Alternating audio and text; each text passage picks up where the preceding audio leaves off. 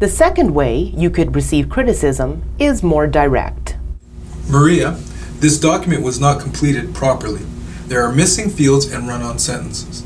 Please redo it immediately, and I expect future documents to be without error. You may be surprised and perhaps hurt at the directness of this critique, but the response from you should be the same. Ask for clarification. So, are you asking me to pay closer attention to the details of forms and check them over for missed fields and run-on sentences before handing them in? Whether you are confused, happy, or hurt from job-related criticism, always look past the criticism to what task you need to improve. Then, clarify what is being asked of you.